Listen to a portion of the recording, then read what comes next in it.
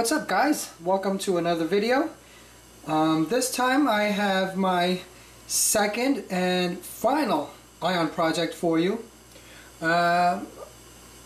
If you have seen my other videos, you will see the other ion that I had. It was my first ion project, which was a lot of fun to put together. But after using it and having no problems with it at all, I just decided to see what I can get for it by putting it online or putting it locally to see if somebody would be interested in buying it. And after a couple of weeks, a couple of low balls here and there, you know how Craigslist is, but somebody actually came forward and paid asking price for it. So I was basically able to sell it for the price that I actually put into it, the work I put into it, and the pieces I was able to get into it.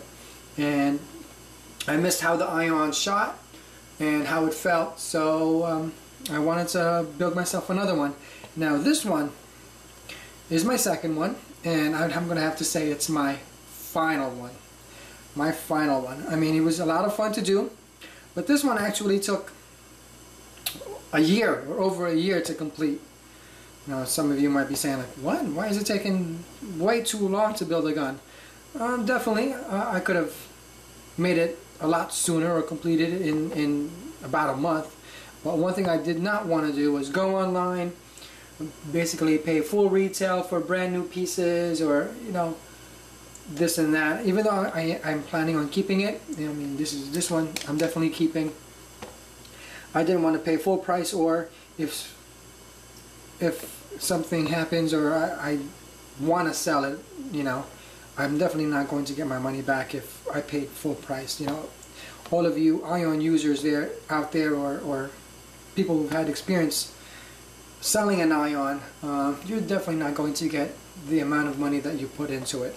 So basically, that's the reason why it took me a year. Only because I would search online, Craigslist, on the fields. I would talk to people, or basically, all the other online sites out there from people who were selling different types of guns, mostly ions. And what I would do is, if it was a really good price, I would buy it, take the pieces that I needed, swap it for other pieces that I had, and resell that one. So basically, I would get the pieces that I needed for uber cheap or almost free. And you know how long that can take. For you people who've used or who go through Craigslist, you get some funky or funny, sometimes annoying posts out there. I'm not the type of person that'll be putting an ad on Craigslist and like, let's say for example, an ion, a stock ion for $200, only because it can rip, and I put $500 worth of upgrades in there, so that's why it's $200 or anything like that. Like, that I had to sit through or skip those and wait for actual good prices. So basically, like I said, this took a year. Most of the parts here are used, or came from other guns.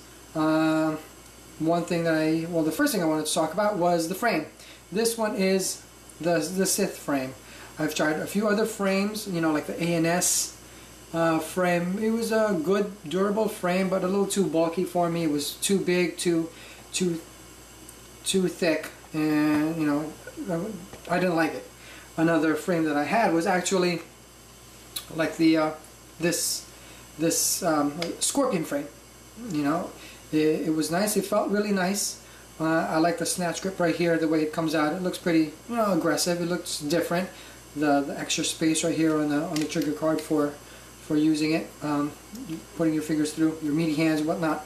One thing I did not particularly care for was how long this 90-degree reg mount was. Because of this added space, it would make the reg longer, and as you can see here, it's definitely longer than ASA. And even though it felt nice, I wasn't too fond of it. So basically, that's one of the reasons I stuck with this Sith frame that that I have now. I would have preferred all blue to basically match most of the gun, but you know, who am I to complain? It's a pretty cool blue to silver fade, a little bit lighter than the rest of the gun, but hey, you know, pretty good. If I wanted to put gauges, I can put it on either side. I'm really liking the angled reg mount, just only because it's different and it makes it a little bit more compact. You know, so I decided to stick with this one. This one is the critical trigger. As you've probably seen from my other videos talking about critical triggers, I like how they feel. I find them to be responsive and, you know, high quality, basically. You know, I mean, what more can you ask for in a trigger? You know, let's see. This body actually is new. One of the reasons I wanted to get a body like this was the bolt out back, just to make it a little bit easier when you want to do maintenance, instead of having to take apart the gun. And some of those bodies are not truly bolt out back like this one that I have. Yes, I have access to it, but I have to take out the donut, blah blah blah, whatever. And this one actually, I don't need the donut. They improved their design in the back, so I can basically unscrew this, take this cap out, get to the bolt, do my business. Another thing that I had to buy new was the breech.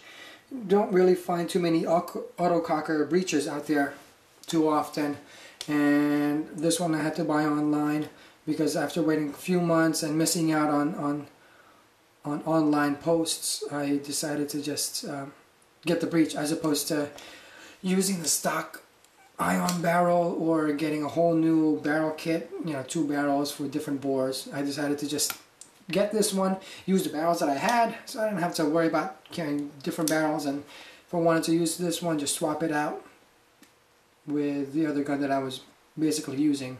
This one, very basic standard self-clamping feed neck, nothing too special, nothing, you know, it's not like a critical or a CCM, but hey, it does its job, you know, I got no problem with it. Inside, your typical L7 bolt with a QEV, basically the two upgrades that make the most significant improvement in the gun. Inside, actually, the most fun I had was with the board. The board that I had before this was a Virtue board. Definitely a nice board, no complaints or anything. But as you can see here with the sixth frame, there's a spot here for the membrane pad. And as you may know, the redefined board, you can't really use the membrane pad. So while I had the Virtue board in there, I actually took hot glue, filled in this cavity right here just to plug it off, so that when I do use it, you know, dirt won't go in through and get stuck on the board, or moisture, or, you know, paint, whatnot, whatever else. So I plugged that out. And 2 weeks ago, I came upon a deal from a guy with an ion and a couple of parts.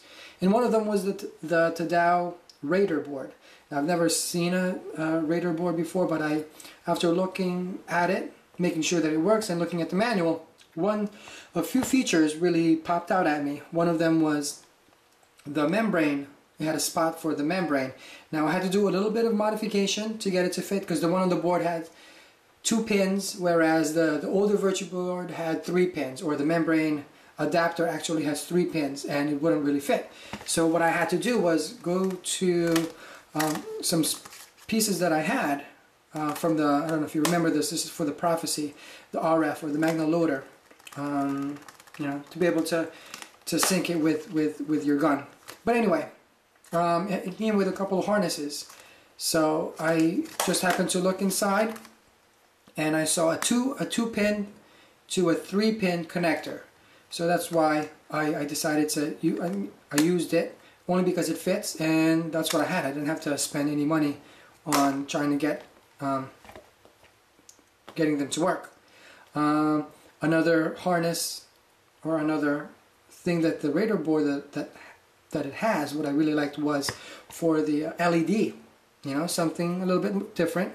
So I I used another harness from here, and I used the same one and stuck it to the board just to be able to have that little custom work. So instead of just putting pieces together and saying this was my project, I did it, so I can technically say I did a little bit of custom work. So now I can basically say, hey guys, this is a one of one ion, so this is worth 700 bucks. You know, that's a little bit of a pet peeve that I see sometimes, or I have, regarding some of the posts out there. You know, just because it's a different color, you put it, swap it, you can claim it's a one-on-one and make it ultra special. But anyway, going back to the gun. Yeah, so basically I use the LED, and right now I have red in there, and let me see if you can see it right there. So right now I have one LED in there. I'm thinking about maybe putting two to allow me to look at both sides if I ever need to make sure that it's on or whatnot, or just to make it a little bit brighter with the grips. Nothing too fancy. It doesn't really do anything in terms of the performance of the gun, but just to be a little bit different and to say that, hey, this is what I did. I was able to do it and use it to its full potential, you know, with the membrane pad and whatever else it was supposed to be designed for. But yeah, that this is my final ion project. It was fun, and thank you for watching. I hope this was a little bit intriguing or enjoyable for you. I hope I didn't bore you too much with a lot of talking about an ion, an outdated gun, but I just wanted to share what I did with this ion, and just keep the love going out there with the ion. You know, and there's quite a few ion haters still, but you know, I like the look of this. I'm pretty pleased with this project, and thanks for watching. If you like it, definitely hit like, or if you have any comments about ions or any experience that you had with building ions, and some of the things that you liked, or the parts that you came across that you liked, definitely comment, post, whatever. Just you know, share some experiences, share some ideas or reviews on them. Please feel free to do that. Again, thanks for watching. See you out there in the field.